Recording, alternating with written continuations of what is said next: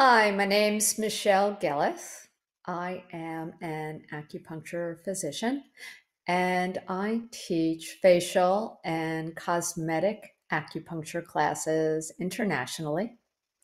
And I am going to talk to you today about facial fascia and what it is and how it can affect your facial acupuncture treatments and how it can affect your patient's appearance.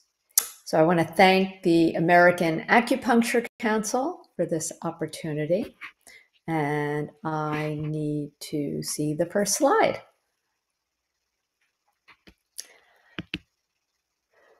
So what is facial fascia?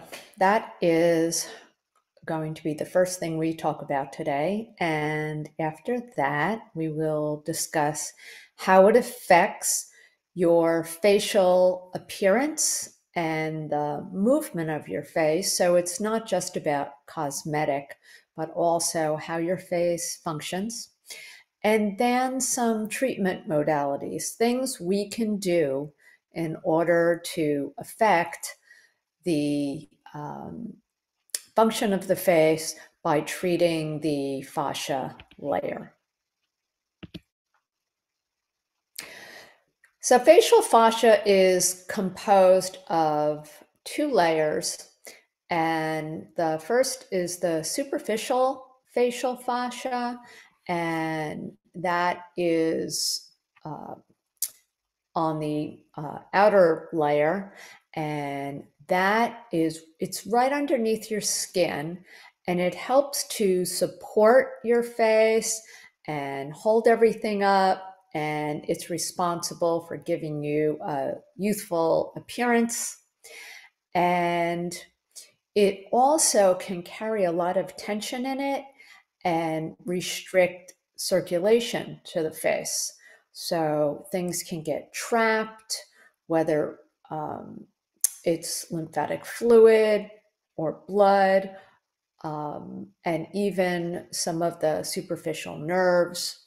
Then we have the deep fascia layer, and that kind of forms a girdle, and it is called the SMAS layer, the superficial muscular aponeurotic system. So the superficial layer itself has, well, the superficial fascia itself has two layers. It has the outer layer, which is this kind of fatty layer. And then we have the SMAS layer, which is right here. And that is what allows us to make facial expressions. It takes the nerve impulses from deep and sends them out to the muscle, which then translates out to our skin. So the superficial fascia layer is what is responsible for our facial expressions. And the deep fascia layer, which includes the fascia of the temporalis, because the temporalis is connected to the face, the parotid fascia, which goes down into the neck, the periosteum, which works around the part of the skull that connects to the face, and the septum, the area around the orbit or the eye area. And this is where the deep fascia exists on the face. So here's a pictorial representation of a piece of bone and a muscle and the skin. And the reason why this is important is because our face is the only part of our body where the skin is connected to the skin layer is connected to the bone through muscle, which is why you can move the skin on your face without having to move any part of your face. So you don't have to move a joint in order to move the skin on your face. Everywhere else on your body, if you want to move the skin, one of your body parts has to move. The skin can't move separate from the body part. So one of the things that can happen is, so here's the bone, and here's the fat and the muscle and the skin. And what can happen is, so as the muscle contracts, the skin gets pulled towards the bone, and we can get this kind of wrinkling of the skin, right? Like if you smile, if you raise your eyebrows, if you pull your eyebrows together, if you purse your lips, right? You can purse your lips without having to move any bone at all, just by moving the muscle, the orbicularis oris. And what can happen is we can get these fascial adhesions, which are like scar tissue. They can happen as we age. They can happen through injury. They can happen through overuse or underuse. And it's this very fibrous collagen fibers. It's like if you think about, if you have like a chicken and you kind of pull the chicken away from the bone, there's that layer. It almost looks like really strong cobwebs. And those fibers can trap nerves and blood and other things. And they can cause these adhesions where it can prevent the full expression on our face of different facial expressions, the full movement. And like if an individual perhaps had a stroke and things, or Bell's palsy, and things don't move for a long time, then you have to physically get this area moving because of these fascial adhesions that can form. So here's the bone. Here's a piece of bone, and here's the fascia, and here is a nerve, which, as you could see, could get trapped in the fascia, and it could prevent the signaling. So the muscle won't even get the signal that it needs to move because the nerve is trapped, or it can reduce the ability of the muscle to move well. And it can also restrict blood flow. You can see there's veins that could also get trapped. So here's a picture of someone with Bell's palsy. They're making a facial expression with the right side of their face, but the left side of their face isn't moving at all. And part of this is due to nerve damage, but it can also be from entrapment. And wrinkles, when we think of wrinkles, we think of something that happens as we age. And in many cases, it can be from sun damage, it can be from just the skin getting older, but also if you habitually make an expression and the skin is attached to the fascia, if that fascia is restricted at all, then you can end up with these deep wrinkles. We see it a lot in people's foreheads, and even sometimes around the eyes with crow's feet, or the lips, and also with jowling. And I'm going to talk about a couple of ways that we can help with this, but sometimes wrinkles and sagging are reversible just by doing things to the fascia layer. So here we have an example of forehead wrinkles. Perhaps this person made the expression where they raised their eyebrows a lot. Also, this is when I said jowling, this is what is referred to as a jowl, and it can happen through the aging process. Things loosen and they become kind of affixed into a new position. Sometimes it's from excess weight on the face. Sometimes it's from habitually frowning. And when I was young, my mother used to say to me, "Don't make that face; it's going to stay that way." And there was actually a lot of truth to that. So a lot of our facial expressions get etched on our face over time. So what are some of the treatment modalities that we can use in order to affect this fascia on the face? Well, one very effective treatment is facial cupping. Now, facial cupping is something, it's a skill that you would need to learn. It's not like cupping on the back. You don't want to try to use your glass cups and cup the face the way you would a back or a neck or a shoulder or a hip. Facial cupping uses small cups, and they look like this.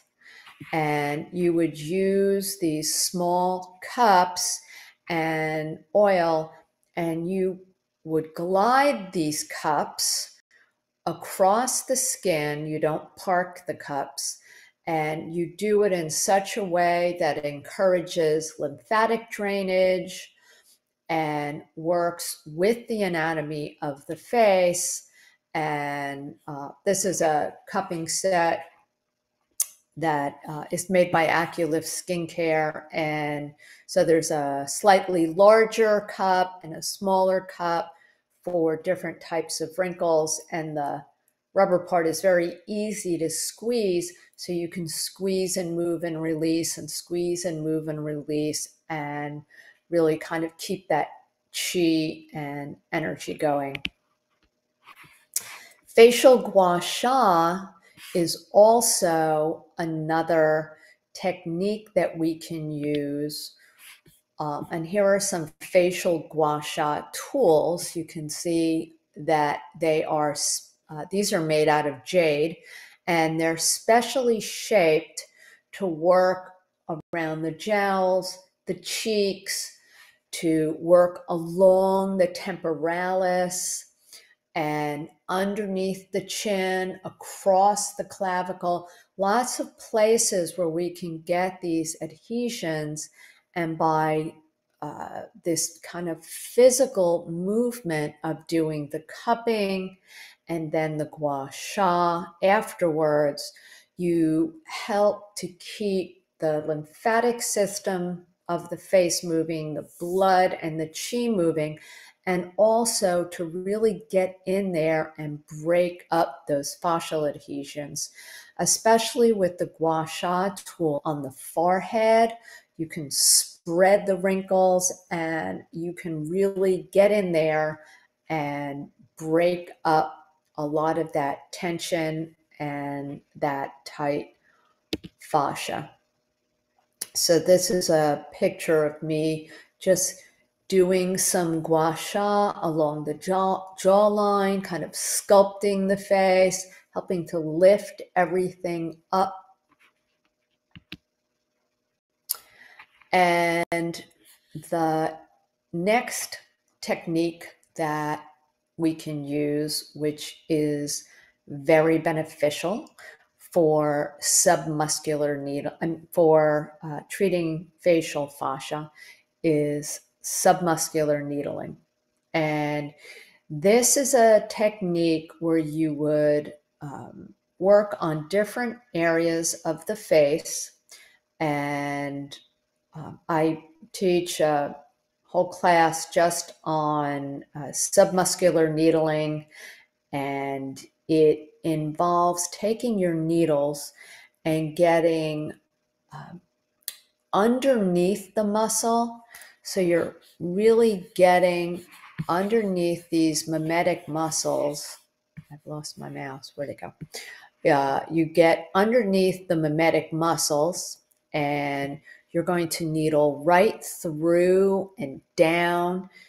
And this can help get into the superficial fascia and then into some of the deeper fascia, depending on which part of the face you're working on.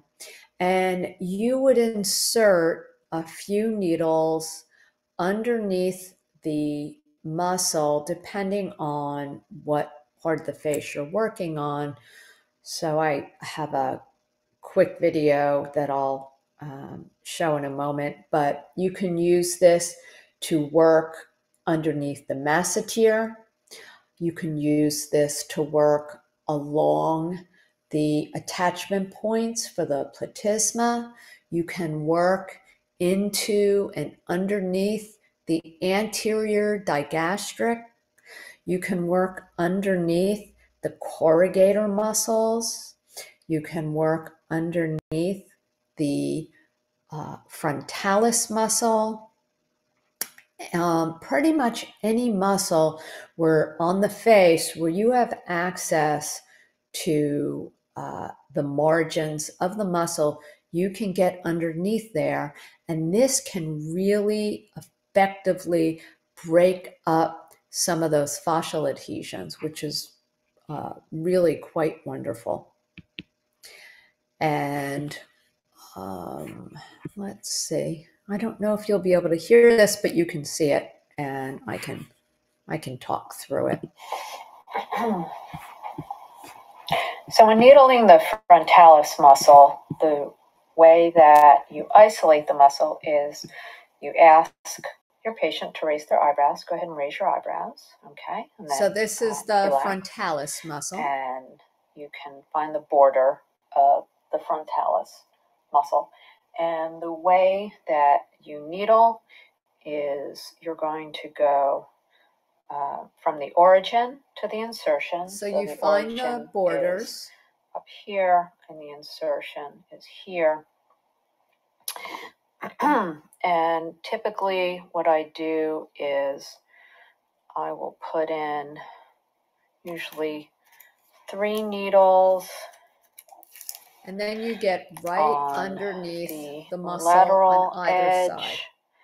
And I will put in 2 needles on the medial side. And when you're needling, what's important is that the angle of the tube is the angle that the needle is going to go in. So if you go like this, it's going to go too deep. If you go like this, it's going to be too shallow. I use my thumb or a finger to help to guide the needle. So you want to keep your fingers out of the way when you're actually inserting. That way you can get to the correct depth right underneath the muscle. That's the lateral side. Then you're going to do the medial side, and usually 2 needles will suffice. And I do the one side, and then I do the other side. And I'm using 1/2-inch needles. You can use 1-inch needles depending on how big your patient's forehead is. So you just get all the way down underneath the muscle and isolate the muscle and needle right underneath it. And this, you would just leave the needles in for anywhere from 15 minutes to a half an hour. And this is especially helpful. Let's say your patient has Bell's palsy or some sort of facial paralysis. You can do it on both sides. You can do it on one side, wherever the muscles are affected.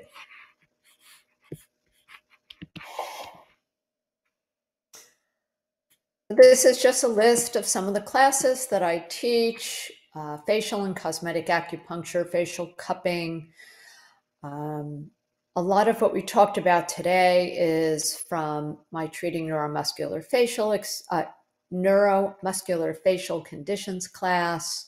I do some self-care for acupuncturists, safety, ethics, microneedling, and a lot of the techniques that we use for cosmetic acupuncture can also be beneficial for treating neuromuscular facial conditions like ptosis, or if someone's had a stroke, TMJ, and vice versa. A lot of times when you're working with a neuromuscular facial condition that your patient might have, it also helps to benefit the movement of their face, and therefore their skin will look healthier and more vibrant.